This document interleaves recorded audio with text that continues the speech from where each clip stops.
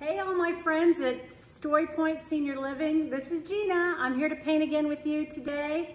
I miss you guys so much and I'm looking forward to seeing you guys again very soon. So let's get at it. We're going to do a lake scene and I'm going to show you what you need. You'll need your big flat brush. You'll also need a small detail brush, your napkin. You'll need these colors.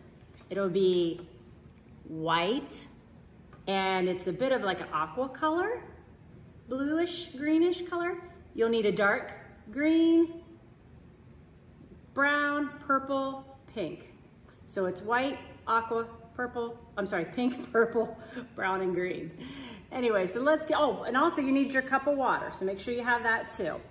And this is the size that you guys work on. It's an 8 by 10 stretched canvas. So let's get started. I want to fill in the background first. And we're going to be doing the water and the sky all together. So when we lay this in, we're actually doing the water and the sky. So let's start with our, and you know me, if you've painted with me before, I like to load up 2 colors on my brush. So I like to grab some of my kind of turquoise color and some of my white. So I get a little both of those colors on there. Hopefully you can see that.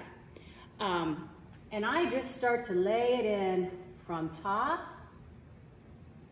to bottom. I just keep working down, keep working down. Feel free to pause this anytime you want so you can catch up if I'm going too fast. But again, I'm just picking up some whites and some turquoise aqua color. And I'm gonna go back and forth. And I like it to be streaky. So the streakier, the better. So if you have streaks of white in there, that's good. And there's someone at my door. Hold on. Okay, I'm back. Now, we're just going to continue working, whoop, lost my napkin. Working our way down, edge to edge. So I'm covering up the sides as well. So I'm going edge to edge. So you just don't want to go in the middle like this. You want to take it back and forth. Then keep adding a little white in there too, because it kind of gives it a nice streaky effect for the clouds and the water. Go all the way down. And you can stop about right there. You can leave some extra white at the bottom. That's okay. Make sure all my edges are filled in.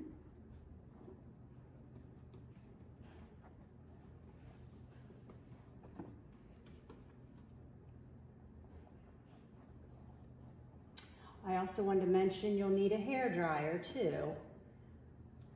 So hopefully your staff will have a hair dryer there for you to use. And we're going to be about right here in the process. So it's going to be streaky, kind of a turquoise blue and white. And then you can stop about right here. Just, you know, you're just leaving a little bit at the bottom. Now I'm going to take a hair dryer and dry this. So this would be a good time to pause and have your helpers dry all this for you, okay?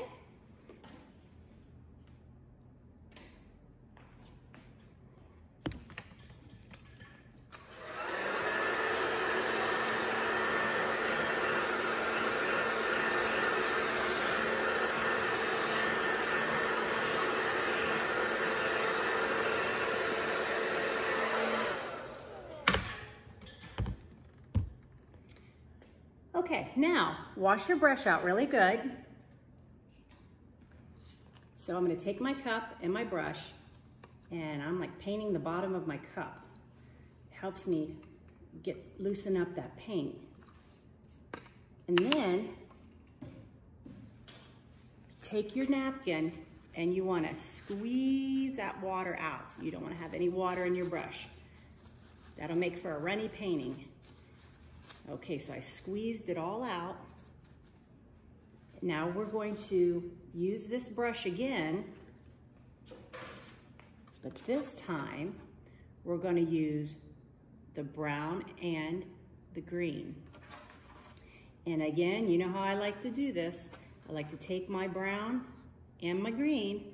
So I have brown, you can see that very good? Brown and green on there. A little more brown than green, because we're gonna do this back area here. This is land in the back, and we're gonna do the land that's in the front too. So land that's on the back side here of this like lake or river, and we're gonna do the front too. So let's put our paintbrush about midway here, and just make yourself kind of like a hill, and it can get a little thinner as it goes out, but make yourself like a hill like this. You can make it a bigger mountain if you want. You can make it any shape that you like, and it gets thinner as it goes out.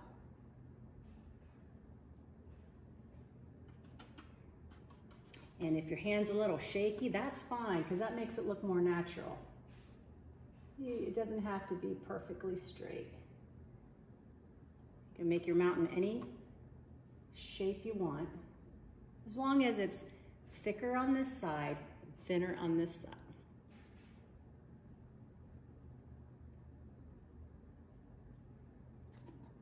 So now you have something that looks like this. And let's make ourselves a mountain, not a mountain, it's more of a, just kind of a landmass here. And it's right in front of you. It can be a little hilly like if you like. It can kind of maybe go up and diagonal. So it kind of goes up that way. Fill it all in with that brown green color.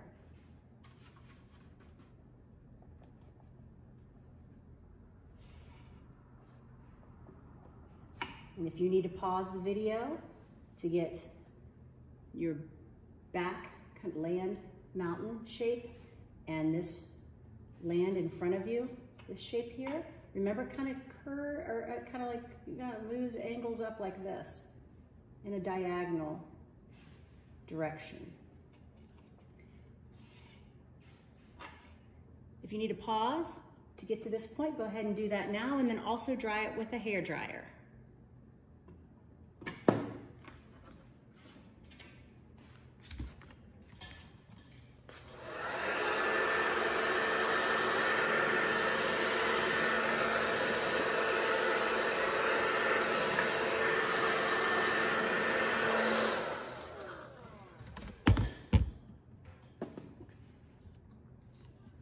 Now you should have something like this.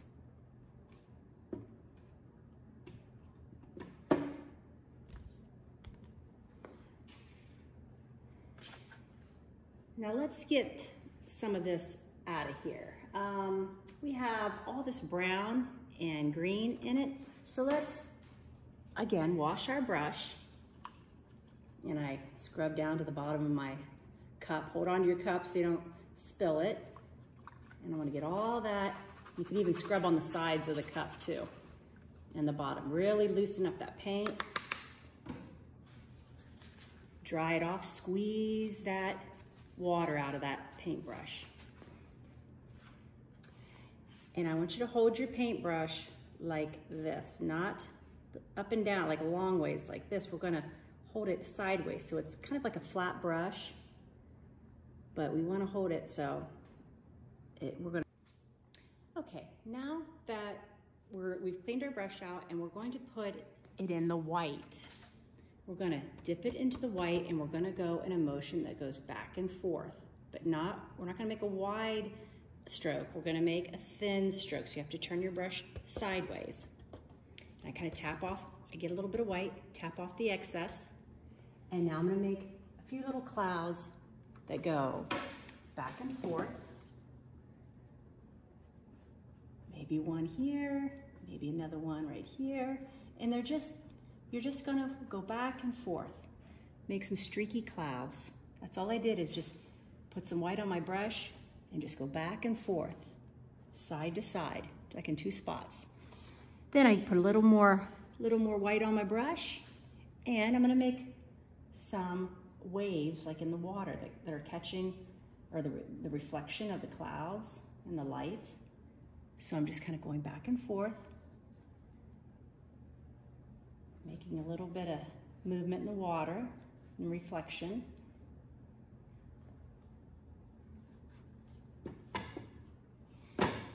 Now let's wash this brush out again. And if you need to pause at any time, you can pause. I'm washing it out. I'm gonna dry that off. Now let's make the tree, the purple tree. And I know some of you have done this with me before and you have a lot of fun just kind of pouncing and bouncing the tip of the brush onto the canvas. So let's dip into our purple. So we're just dipping into the purple. So you have it on your brush, the tip of it. And I'm gonna start, because the tree is all on this end. It's almost like a bush tree. And we're gonna do it in purple first. And I'm just gonna start having fun making a shape. And I'm just bouncing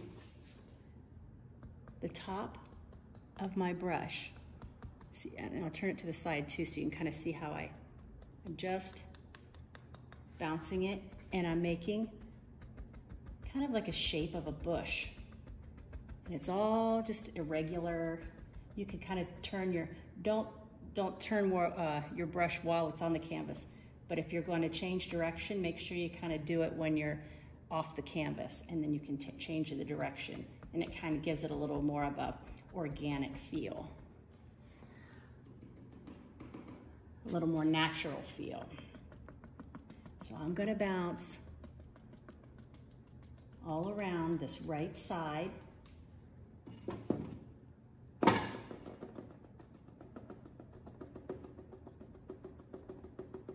Might come out and hang out a little bit more here.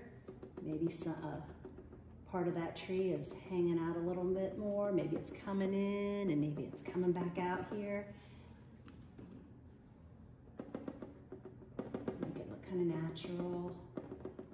Some parts are hanging out a little more than others. Some come in, some come out. And then I fill in the whole right side with some purple. You can go into the grass area a little bit.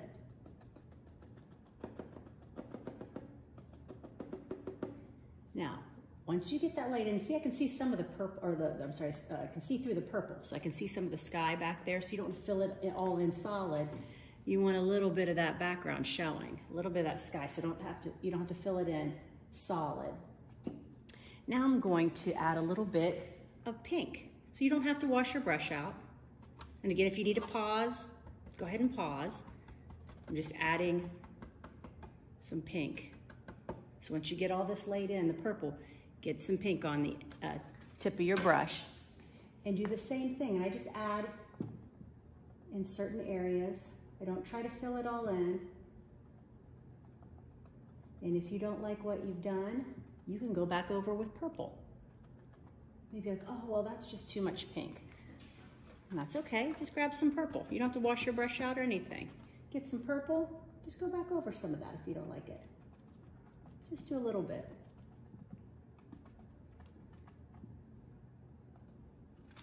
Now, we're going to use, and again, if you want to take a break, a little pause, and until you get your purple and pinks in there, go ahead and pause. And then, I'm gonna kind of set this brush aside. I don't need that big one right now. I'm just setting it aside. And I'm gonna take my detail brush. It's my skinnier brush. And I'm gonna dip it into the brown, just the tip. I'm just getting the tip of that in there, okay? Then I'm going to come in and make, well, let me show you what this looks like at first. See, I've got little lines of the tree trunk and the branches. They're just tiny little lines that stick out, that start to appear through the foliage. So you're only doing a little areas that peek through.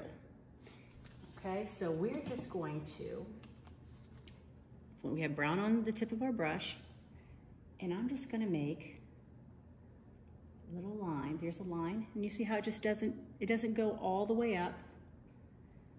Maybe you can see a little bit of it there too, maybe where it's growing out of the ground. And then I kind of skip and do another part of it. Maybe there's a little Y. Sometimes I make my branches look like Ys. Makes them look a little more natural. Let's get a little bit more paint on the tip of my brush. Maybe I make another little kind of a Y there as well. Maybe another little Y, little branch that's coming out of that branch that I made. Maybe just random branches that come out every so often, peeking through the purple and the pink.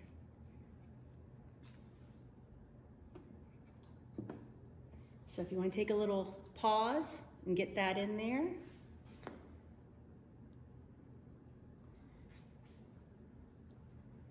If you feel like you need to put more purple or pinks in there, feel free to do that.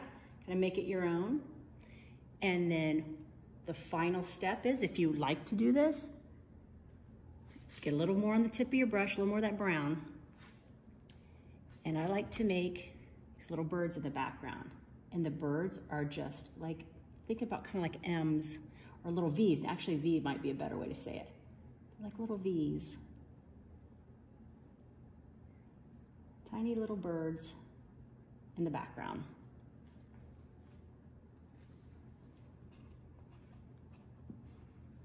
So this is your lake painting, and I can't wait to see how you guys did on this. I can't wait to see the picture. So hopefully your helpers will take some pictures of your progress and your finals, and I will see you soon. Bye everybody.